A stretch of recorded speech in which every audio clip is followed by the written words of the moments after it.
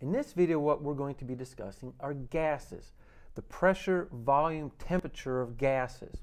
And we're going to be dealing with ideal gases. Ideal gases simply mean they are going to be gas molecules that do not interact with one another, and the actual volume of the molecules themselves are essentially nil. We'll talk about that later when we get to real gases. But the first problem states a sample of sulfur hexafluoride gas, that's going to be SF6, occupies 9.10 liters of volume and has a temperature of 198 degrees Celsius. Assuming that the pressure remains constant, what temperature in degrees Celsius is needed to reduce the volume to 2.5 liters? Now, as I stated, we're going to be dealing with the ideal gas law, and the ideal gas law is PV equals nRT, where P is pressure, which would be in the units of atmospheres, V is volume, which would be in units of liters, N is going to be the number of moles, R is the ideal gas constant, which is 0.08206 liter atmosphere per mole Kelvin, and T is temperature, which will be in the units of Kelvin. Now, what we have here now is we're changing something. We start out with a system that's going to be at 198 degrees Celsius, and it's going to stay at 198 degrees Celsius. I'm sorry, it's not going to stay at that temperature. We need to find the new temperature, but the pressure remains the same. Pressure does not change. And so anytime we're changing a situation, we can always write this in terms of the initial. So 1 would represent the initial. So this is going to be V1, and this will be T1. Now, if we change the situation, then we can write the ideal gas law to reflect that. So it would be P2 V2 is equal to nR T2. All right? Now that we've done this, we can write the equation in terms of nR. So what we get is we get P1 V1 all over T1 is equal to nR. Likewise, we can write this equation in terms of nR, and that's going to be P2 V2 all upon T2.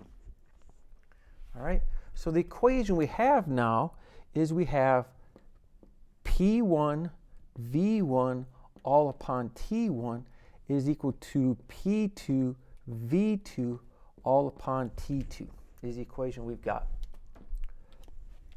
Now, what it says is so now we can just start plugging in our variables into this. But we got to do a few things yet. One more thing real quick. This is in degrees Celsius, and we may have to have this in terms of Kelvin. So to add it to Kelvin, we put it 273.15. If we add 273.15 to 198, that's going to give us the temperature in Kelvin, and that becomes 471.15 Kelvin. So that's going to be our temperature T1 in Kelvin. Now, it says in the problem that the pressure remains constant. So since the pressure is constant, then P1 is equal to P2. And so our equation gets a little bit simpler. It becomes V1 all over T1 is equal to V2 all over T2.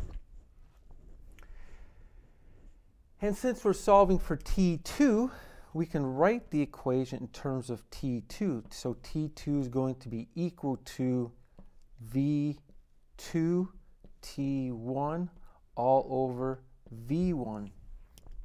And now we can simply plug in our data.